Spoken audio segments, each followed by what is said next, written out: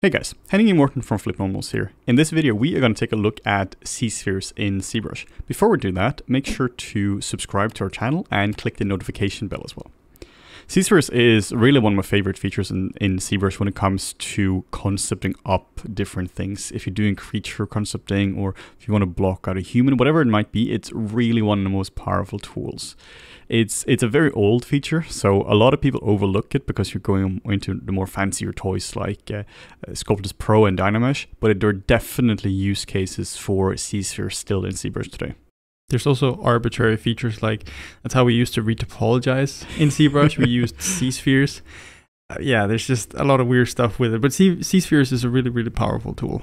We can find Zspheres under Tool, and we have Zsphere here. Now we are using the new ZBrush 2020, which doesn't really add anything new to ZBrush, but there are some other features as well you might see.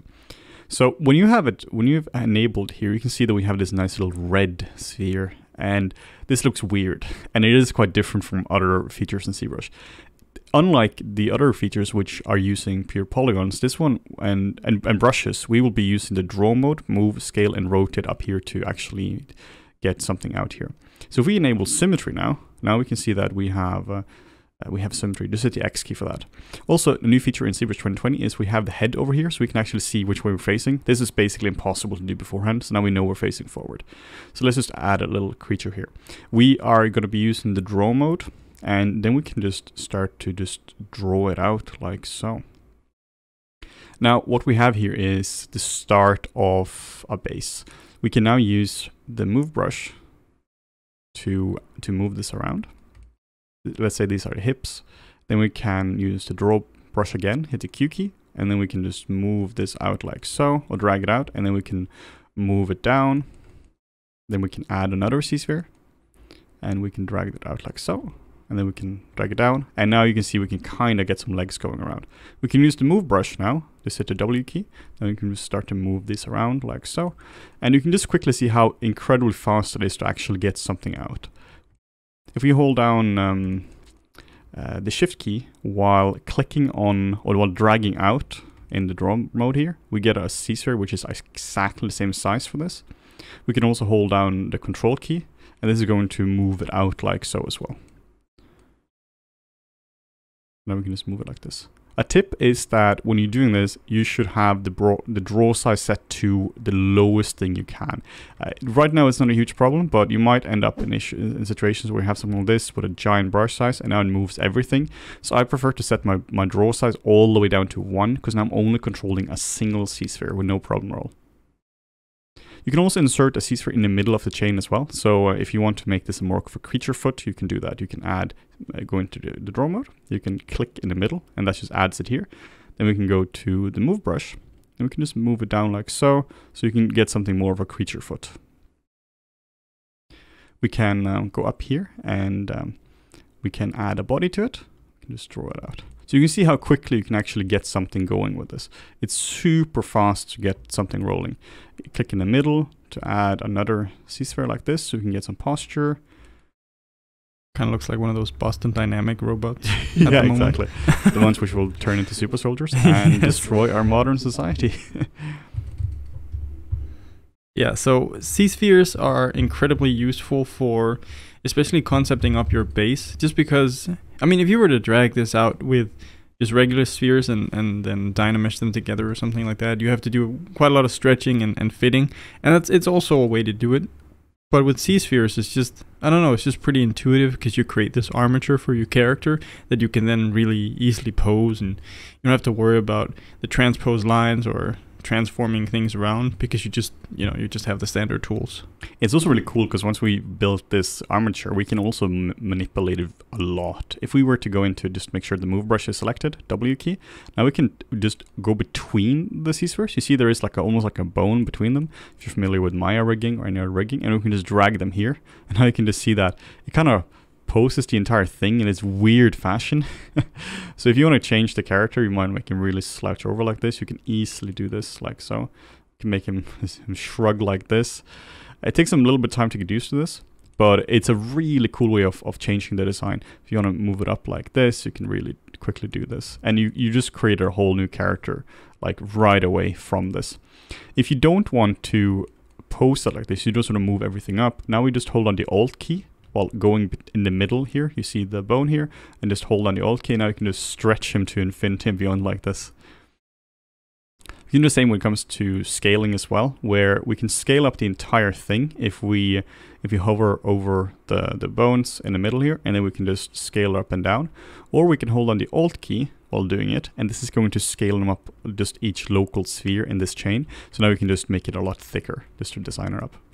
You can do the same with rotation as well, where now you can just rotate them around. Unlike the moving, this doesn't actually do a lot of crazy stuff. This just rotates it around. Or you can hold down the Alt key on the single sphere, and now you can just see that we're actually rotating all of this. So now you're done with your beautiful character. It's amazing. Yeah, thank you. I worked very hard on it. Let's add a little tail to him as well, just to make sure he fits his design now. So what do we actually do now with the design? Like now clearly we can't use this for anything. Well, we have to turn him into polygons. And we do this if you go to Tool and then all the way on the bottom, we have Adaptive Skin. So if we hit Preview, now you can see what happens. So you can turn him into 500,000 polygons, and we get these, it looks like it's been dynameshed now essentially. But what we can do, we can set the dynamesh resolution all the way down and just re-enable Preview.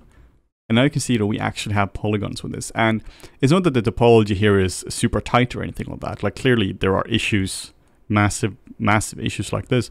What it means though is that we actually have a very nice and straight topology for these areas. Like you can see here, the body here is pretty damn solid for what it is. Clearly it's not final topology, but it's a very workable topology.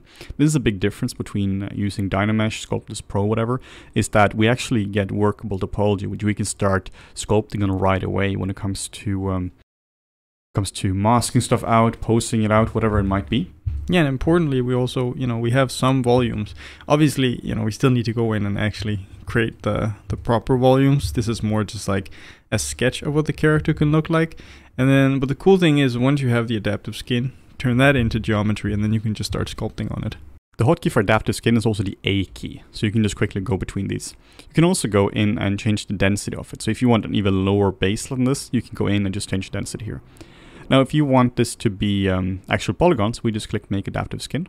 And now you can see up here that we have a skin Zsphere 1. So if you click A now, nothing is going to happen. And that's because now it's converted to polygons. So now you can start to subdivide it up, and you can start to sculpt as much as you want to on this. So this is really one of my favorite ways of coming up with interesting designs when it comes to creatures and characters, because it's so quick to do it. And then of course you can combine this with Sculptris Pro and Dynamesh later on, right? If you wanna go crazy with this kind of stuff.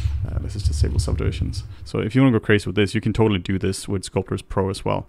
So there is no limitation to what you can use this for. So the way I often do this is I start off with Zspheres, and then I'm converting this to Dynamesh and Sculptris Pro, and then maybe Zero mesh it later on to have a nice working base.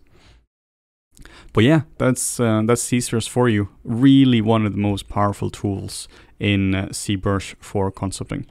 Just to sum it up here, we have we go under Tool, Zsphere, click the Zsphere. Then we can use the Draw brush to draw the things out. We can use the Move brush to actually move them into place. And we can use Scale and Rotate to change the size and rotation of it as well. You can also use them for posing your characters as well. We have a whole different tutorial on that on our channel as well.